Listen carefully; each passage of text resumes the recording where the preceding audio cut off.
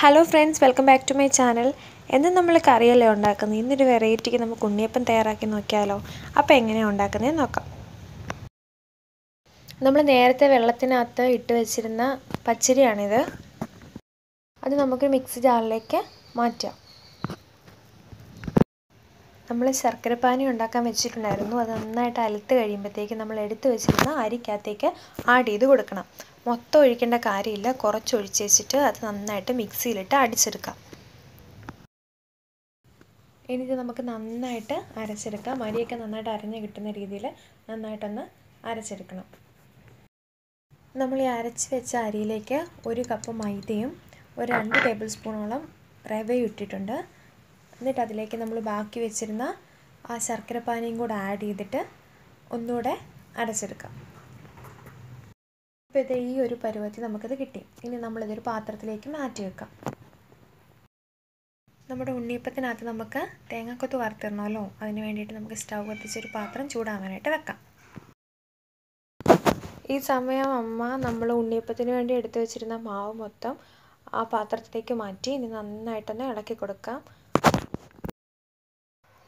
മാവ് നന്നായിട്ട് മിക്സ് ചെയ്ത് കൊടുക്കുക. എന്നിട്ട് ഈ ഒരു ലെവലിൽ മാവാക്കി എടുക്കണം. ദോശമാവിൻ്റെ ഒക്കെ ഒരു പരുവത്തിലേക്ക് ആക്കി മാറ്റി വെച്ചിട്ടുണ്ട്. ഇനി നമ്മൾ നേരത്തെ വെച്ചിരുന്ന പാത്രം നന്നായിട്ട് ചൂടായിട്ടുണ്ട്. അതിലേക്ക് നമ്മൾ എണ്ണ ഒഴിച്ചു കൊടുക്കുക. നെയ്യ് ഉണ്ടെങ്കിൽ അതായിരിക്കും നല്ലത്. ഇനി നമുക്ക് തേങ്ങാക്കൊത്ത് ആഡ് ചെയ്തിട്ട് അത് നന്നായിട്ടൊന്ന് വറുത്തെടുക്കാം. അത് നമുക്കൊന്ന് ഇടയ്ക്ക് ഇളക്കി കൊടുത്തുകൊണ്ടിരിക്കാം. ഒത്തിരി കരിഞ്ഞു പോകരുത്, ഒരു മീഡിയം ബ്രൗൺ കളറിൽ കിട്ടിയാൽ മതി. അപ്പോൾ നമ്മൾ നേരത്തെ എടുത്ത് വെച്ചിരുന്ന മാവിനകത്തേക്ക് ഇത്തിരി ഉപ്പ് ആഡ് ചെയ്യണം. മധുരം ബാലൻസ് ചെയ്യാനായിട്ടാണ് നമ്മൾ ഉപ്പ് ആഡ് ചെയ്തത്. ഇനി അതിലേക്ക് ശകലം സോഡാപ്പൊടിയും കൂടെ ആഡ് ചെയ്തിട്ട് നന്നായിട്ട് ഇളക്കി കൊടുക്കാം. നന്നായിട്ട് ഇളക്കി നമ്മൾ മിക്സ് ചെയ്ത് വെച്ചിട്ടുണ്ട്. നേരത്തെ നമ്മൾ വറക്കാൻ വെച്ചിരുന്ന തേങ്ങ നന്നായിട്ടൊന്ന് മൂത്ത് കിട്ടിയിട്ടുണ്ട്. ഇത് ഈ ഒരു കളർ മതി. ഇനി നമുക്കിത്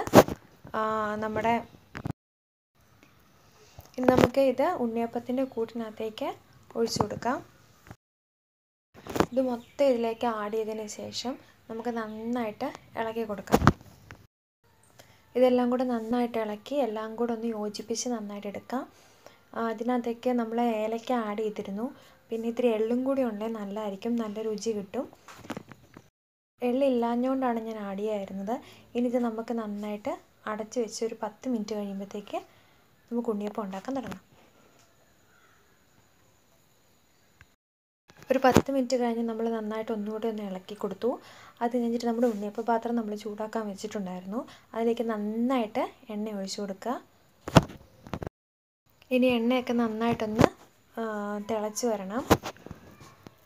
എണ്ണയൊക്കെ നന്നായിട്ട് തിളച്ച് തുടങ്ങിയിട്ടുണ്ട്. ഇനി നമുക്ക് മാവ് ശകലിച്ച് ഒഴിച്ചു കൊടുക്കാം. ഒത്തിരി ഒഴിക്കരുത്, കാരണം ഇത് പൊങ്ങി വരേണ്ടതാണ്. ഇനി ഓരോന്നിലും ശകലിച്ച് മാവ് ഇത് നമുക്ക് ഒഴിച്ചു കൊടുക്കാം. കണ്ടില്ലേ, വളരെ സിമ്പിളായിട്ട് നമുക്ക് ഉണ്ണിയപ്പം വീട്ടിൽ തന്നെ ഉണ്ടാക്കാൻ പറ്റും. ഇതിപ്പോൾ ഒന്ന് മൂത്ത് കിട്ടിയാൽ മാത്രം മതി. മാവ് ഒഴിച്ചു കഴിഞ്ഞു. ഇനി ഇതവിടെ കിടന്ന് നന്നായിട്ടൊന്ന് മൂത്ത് വരട്ടെ. ഇപ്പോൾ ഏകദേശം ഒരു സൈഡ് മൂക്കാറായിട്ടുണ്ട്. നമുക്കിത് ചെറുതായിട്ടൊന്ന് തിരിച്ചിട്ട് കൊടുക്കാം.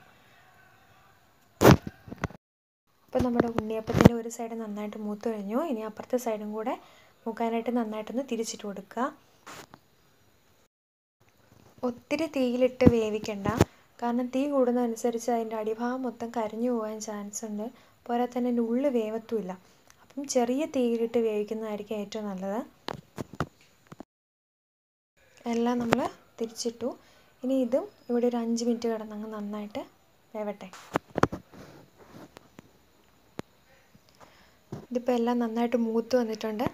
ഇനി നമുക്കൊരു പാത്രത്തിലേക്ക് മാറ്റാം. നല്ല ചൂടോടുകൂടിയ നാടൻ ഉണ്ണിയപ്പം റെഡി ആയിരിക്കുകയാണ്. നമുക്ക് വീട്ടിൽ തന്നെ ഉണ്ടാക്കാൻ പറ്റുന്ന ഈസി ആയിട്ടുള്ള റെസിപ്പിയാണിത്. നമ്മുടെ ഉണ്ണിയപ്പം നല്ല സോഫ്റ്റാണ്. അപ്പം ഇഷ്ടപ്പെട്ടെങ്കിൽ എല്ലാവരും ലൈക്ക് ചെയ്യുക, ഷെയർ ചെയ്യുക, സബ്സ്ക്രൈബ് ചെയ്യുക. Thank you.